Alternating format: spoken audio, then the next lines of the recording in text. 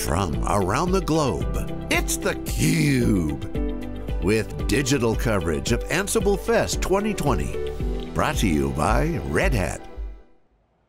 Everyone, welcome back to theCUBE's coverage of AnsibleFest 2020. I'm your host with theCUBE, John Furrier, and we've got two great guests, CUBE alumni Robyn Bergeron, Senior Manager at Ansible Community Team.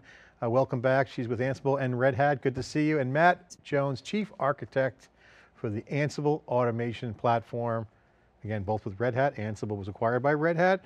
Robyn used to work for Red Hat, then went to Ansible. Ansible got bought by Red Hat. Robyn, great to see you. Matt, great to see you. Thanks for having me back again. It's good to see you. We're not in person, it's the virtual event. Thanks for coming on remotely to our CUBE virtual, really appreciate it. I want to talk about the, and I brought that Red Hat kind of journey, Robyn, we talked about it last year, but it really is an important point.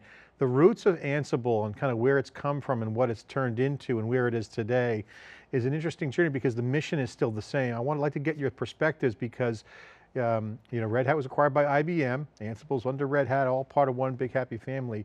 A lot's going on around the platform. Matt, you're the Chief Architect. Robyn, you're on the community team. Collections, collections, collections is the message. Content, content, content, community, a lot going on. So take a minute, both of you, explain the Ansible roots, where it is today, and the mission. Right, so the beginning of Ansible was really, there was a small team of folks, and they'd actually been through an iteration before that didn't use SSH called Funk. But it was, let's make a piece of software that is open source that allows people to automate other things. And we knew at the time that, based on a piece of research that we had seen out of Harvard, that having a piece of software be architected in a modular fashion wasn't just great for the software, but it was also great for developing pathways and connections for the community to actually contribute stuff, right? If you have a car, this is always my analogy, if you have a car, you don't have to know how the engine works in order to, swap out the windshield wipers or invent new windshield wipers, things like that.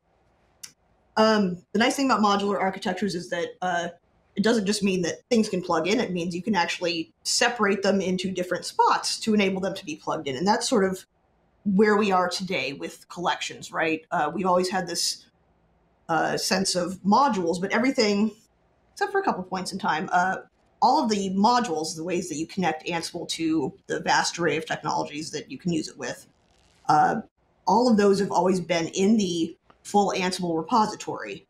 Now we've separated out most of, nearly everything that is not absolutely essential to having a very minimal Ansible installation, broken them out into separate repositories that are usually grouped by function, right? So there's probably like a VMware something and a cloud something and a IBM ZOS something, things like that, right? Each in their own individual groups. So now not only can contributors find what they want to contribute to in much smaller spots that are not a sea of 5,000 plus folks doing work, but now you can also choose to use your Ansible collections, update them, run them independently of just the singular release of Ansible where you got everything, all the batteries included in one spot. Matt, this brings up the point about she's bringing in more advanced functionality. She's talking about collections. This has been kind of the Ansible formula from the beginning in its startup days, ease of use, easy, fast, automation.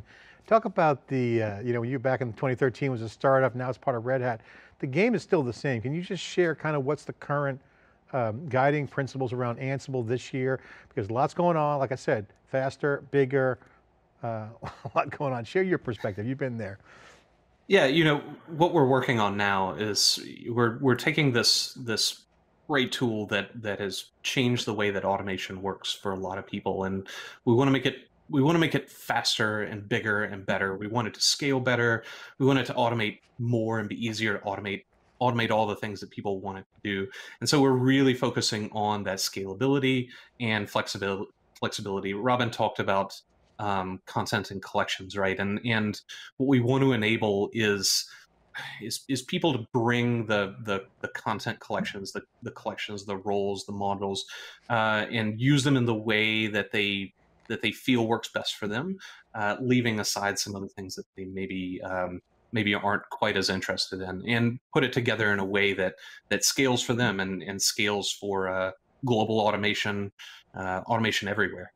Yeah, I want to dig into the collections later, Robyn, for sure, and Matt. So we'll put that on pause for a minute. I want to get into the event, the virtual event. Obviously, we're not face to face. It is virtual. You guys are both keynoting. Matt, we'll start with you. If you can each give 60 seconds, kind of a rundown of your keynote talk. Give us the quick summary this year on the keynotes. Matt, we'll start with you. Yeah, that's 60 seconds is tough. Okay, give you 60. If you need a minute and a half, we'll give you more. For me. We'll give you 90 seconds. Robyn, that's gonna be tough. Matt, we'll start with you. I'll try. So this year, and I mentioned the focus on scalability and flexibility. You know, we on the product and on the platform, on the Ansible automation platform, the goal here is to bring content and flexibility of that content into the platform for you. We focused a lot on how you execute, how you run automation, how you manage your automation. And so bringing that content management automation into the system for you, it's really important to us. But what we're also noticing is that people are managing automation at a much larger scale. So we are updating the Ansible Tower, Ansible AWX, the automation platform. We're updating it to be more flexible in how it runs content and where it can run content. We're making it so that execution of automation doesn't just have to happen in your data center, in one data center. We recognize that automation occurs globally, and we want to expand that automation execution capability to be able to run globally and all report back into your central business. We're also expanding over the next 6 months, a year, how well Ansible integrates with OpenShift and Kubernetes. This is a huge focus for us. We want that experience for automation to feel the same whether you're automating at the edge in devices and virtual machines and data centers, as well as clusters and Kubernetes clusters anywhere in the world. That's awesome. That's why I brought that up earlier. I wanted to get that out there because it's worth calling out that the Ansible mission from the beginning was similar scope, easy to do and simplify again, but now it's larger scale. Again, it's everywhere. Harder to do, so hence complexity being abstracted away. So thank you for sharing. We'll dig into that in a second. Okay, Robyn, 60 seconds or more if you need it. Your keynote this year at AnsibleFest. Give us the quick rundown. All right. Well, I think we probably know at this point, one of the main themes this year is called Automate to Connect. The purpose of the community keynote is really to highlight the achievements of the community. So, we are talking about, collections, going through some of, the very broad highlights of that, and also how that has contributed or not contributed, how that is included as part of the recent release of Ansible 2.10. Which is really the first release where we've got it very easy for people to actually start, using collections and getting familiar with, what that brings to them. A good portion of the keynote is also just about, innovation, right? Like how we do things in open source and why we do things in certain ways in open source to, accelerate us and, how that compares, with the Red Hat, traditional product model, which is, we do a lot of innovation upstream. We move quickly so that if something is maybe not the right idea, we can move on. And then in our products, that's sort of the thing that we give to our customers that, is tried, tested, and true, all of that kind of jazz. We also talk about, or I guess I also talk about all of our initiatives that we're doing around diversity and inclusiveness, including some of the code changes that we've made for better, more inclusive language in our projects and our downstream products, our diversity and inclusion working group that we have in community land, which is, just looking to embrace more and more people. It's a lot about connectivity, right? To one of Matt's points about, all the things that we're trying to achieve and how it's similar to, the original principles. The third one was, it's always, we need to have it to be easy to contribute to.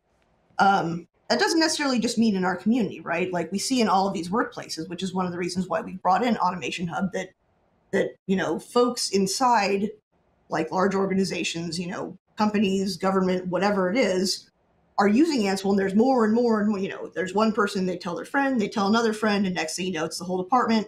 And then you find people in other departments, and then you've got, a ton of people doing stuff. And we all know that, you can do a bunch of stuff by yourself, but you can accomplish a lot more together. And so, making it easy to contribute inside your organization is not much different than being able to contribute inside the community. So this is just, a further recognition, I think, of what we see as just a natural extension of open source. I think the community angle is super important because you have the community as in terms of people contributing, but you also have multiple vendors now, multiple clouds, multiple integrations. The stakeholders of collaboration have increased. It was just like, oh, here's the upstream and et cetera, we're done, and have meetings, do all that stuff. And Matt, that brings me to my next question. Can you talk about some of the recent releases that have changed the content experience for the Ansible users in the upstream and within the automation platform? Well, so last year, we released collections. And we've really been moving towards that over the 2.9, 2.10 timeframe. And now I think you're starting to see sort of the realization of that, right?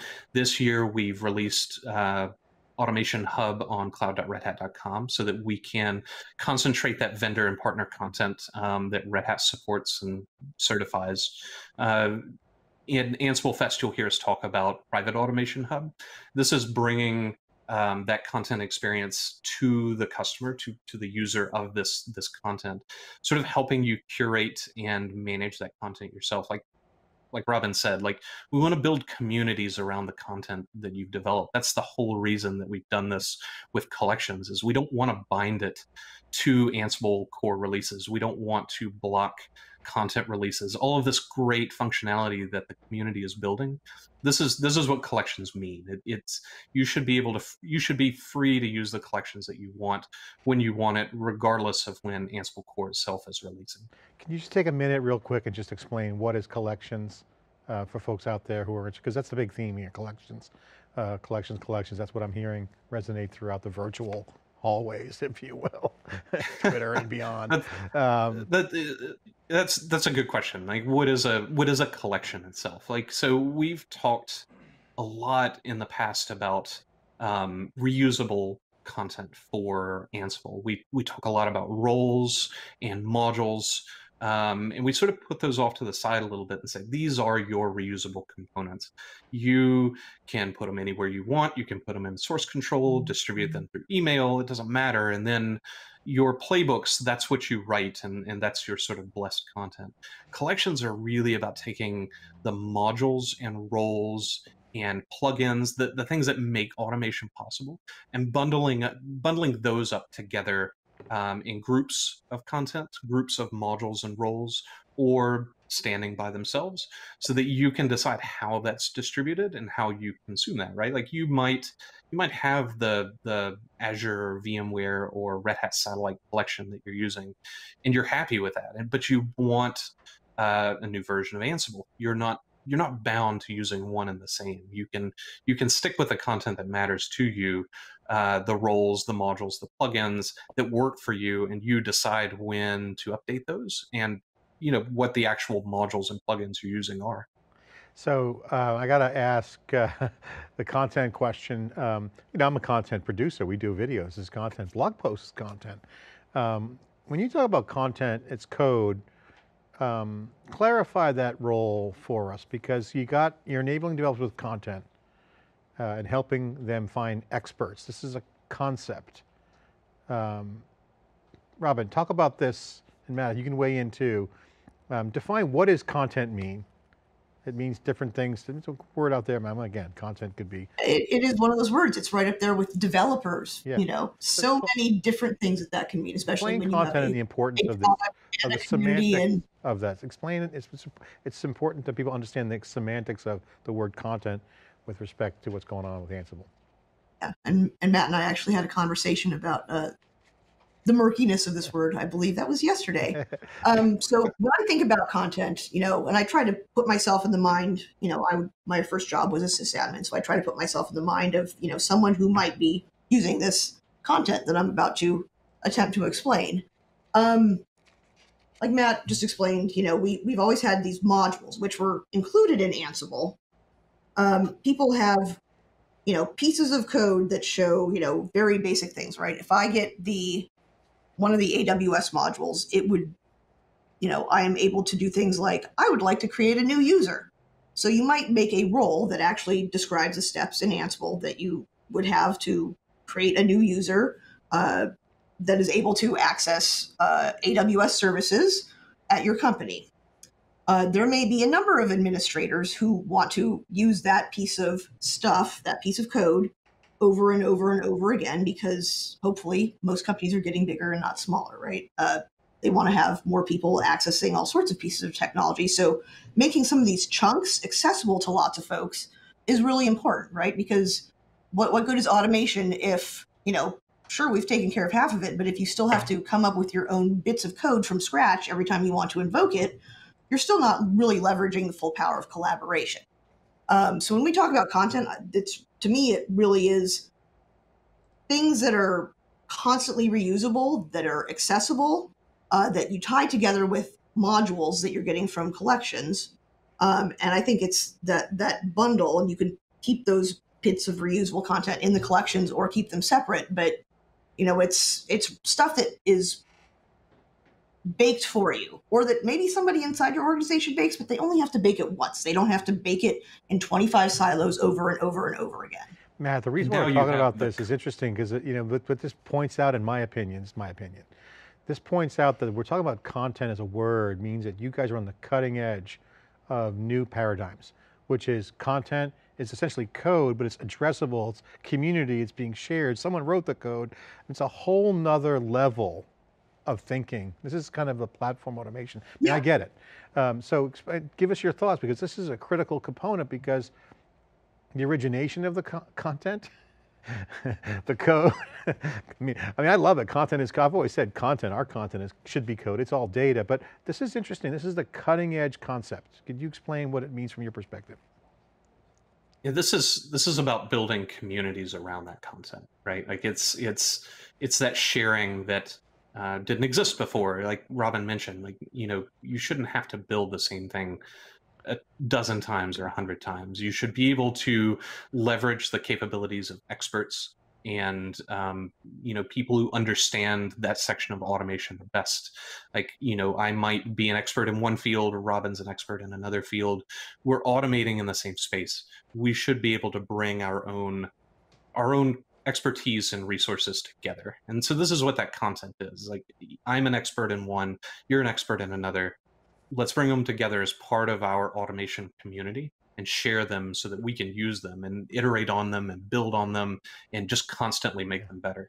And the concepts are consumption. There's consumption of the content. There's the collaboration of the content. There's the sharing, all this, and there's reputation. There's expertise. Yeah. I mean, it's a multi-sided marketplace here, isn't it? Yeah, I read an article, I don't know, a year or two ago that said, we've always evolved, in the technology industry around, if you have access to this, first it was the mainframes, then it was,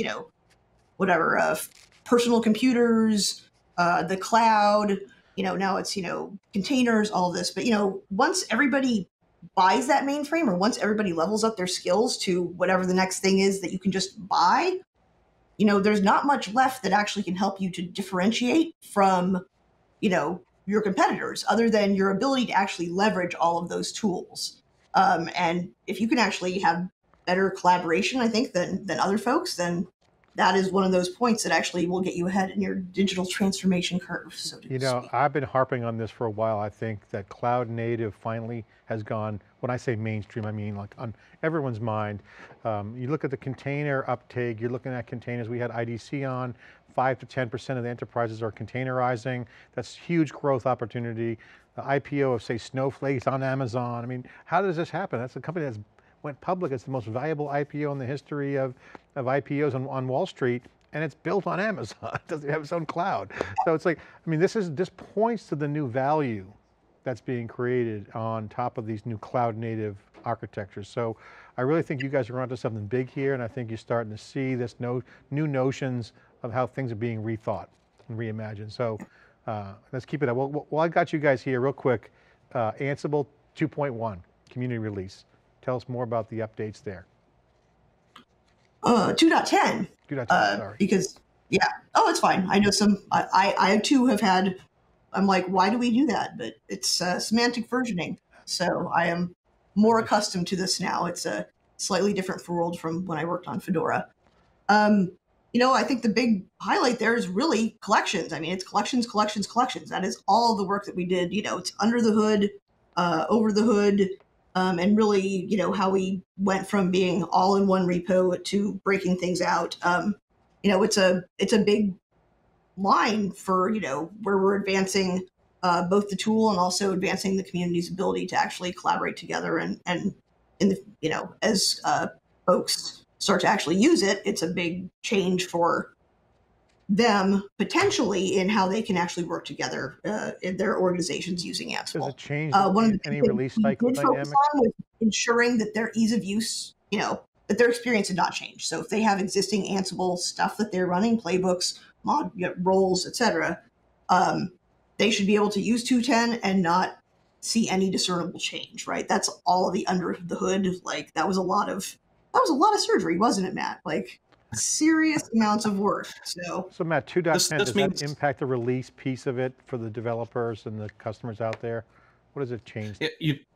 It's a good point. Like at least for the longer term, this means that we can focus on the Ansible core experience, and this is the part that we didn't touch on much before now with the collections piece, is that now when we're fixing bugs, when we're iterating and making Ansible as an engine of automation better, we can do that without negatively impacting the automation that people actually use. We can focus on sort of the core. Yeah, we could focus on the core experience of actually automating itself. Execution environments. Let's talk about that. What are they? Are they being used in the community today? What do you guys react to that? We're sort of in the middle of building this right now. Like one of the things that we've struggled with is when you need to automate, you need this content that we've talked about before, but beyond that, you have the system that sits underneath the version of Linux, the kernel that you're using. Going even further, you need Python dependencies, you need library dependencies. These are hard and complicated things. Like in the Ansible Tower space, we have virtual environments, which lets you install those things right alongside the Ansible Tower control plane. This can cause a lot of problems. So execution environments, they take those dependencies, the unit that is the environment that you need to run your automation in, and we're going to containerize it. You're just talking about this from the containerization perspective, right? We're going to build more easily isolated, easy to use, distinct units of environments that will let you run your automation. This is great. This lets the person who's building the content for your organization, he can develop it and test it and send it through the CI process all the way up through production. It's the exact same environment. You could feel confident that the automation that you're running against the libraries and the modules, the version of Ansible that you're using, is the same when you're developing the content as when you're running it in production for your business, for your users, for your customers. And that's the nirvana, and this is really where you talk about pushing it to new limits. Real quick, just to kind of end it out here for Ansible 2020, AnsibleFest 2020. Also, we're not virtual. People aren't there in person, which is really an intimate event. Last year was awesome. Had theCUBE set right there, great event, people were intimate. What's going on for you, what you guys have for people? Obviously we got the videos, we got the content, media content. What's the main theme, Robyn and Matt, and what's going on for resources that might be available for folks who want to learn more? What's going on in the community? Can you just take a minute each to talk about some of the exciting things that are going on at the event that they should pay attention to, and obviously and stay synchronous so they can go anywhere anytime they want. It's the internet. Where can they go to hang out? Is there a hang space? Just give the quick 2-second commercial. Robyn, we'll start with you. All right. Well, of course, you can catch the keynotes early in the morning. I look forward to everybody's super exciting, highly polite comments, because I hear there's a couple people coming to this event, at least a few. I know within the event platform itself, there are sort of chat rooms for each track. I myself will be probably hanging out in some of the diversity and inclusion spaces.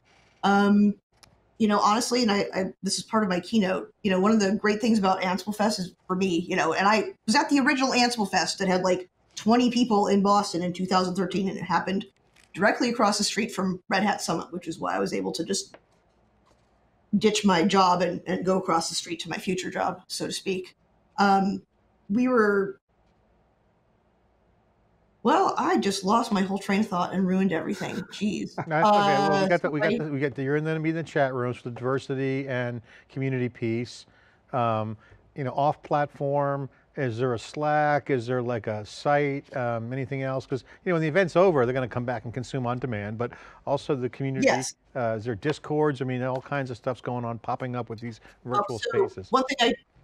One thing I should highlight is we do have the Ansible Contributor Summit that goes on the day before AnsibleFest and the day after AnsibleFest. Now, normally this is a pretty intimate event with the large outreach that we've gotten with this fest, which is much bigger than the original one, much, much, much bigger. Signing up for the Contributor Summit is part of the registration process for AnsibleFest. So we've actually geared our first day of that event to be towards new or aspiring contributors rather than the traditional format that we've had, which is where we have a lot of engineers and community members sit down physically or in a virtual room and really talk about, all of the things going on under the hood, which is, can be intimidating for new people. Like, I just wanted to learn about how to contribute, not how to do surgery. So the first day is really geared towards making everything accessible to new people, because turns out there's a lot of new people who are very excited about Ansible, and we want to make sure that we're giving them the content that they need. Cloud architects, SREs are jumping in. Matt, you talked about large scale. You're the chief architect. New blood's coming in. So give us an update on your perspective, what people should pay attention to at the event, after the event, communities they could be involved in. And certainly people want to tap into you or an expert and find out what's going on. What's your comment? Yeah, we have a whole new session track this year on architects, specifically for SREs and automation architects. We really want to highlight that. We want to give that sort of empowerment to the personas of people who, maybe you're not a developer, maybe you're not, operations or a VP of your company. You're looking at the architecture of automation, how you can make automation better for you and your organization. Everybody's suffered a lot and struggled with the COVID-19. We're no different, right? We want to show how automation can empower you, empower your organization and your company.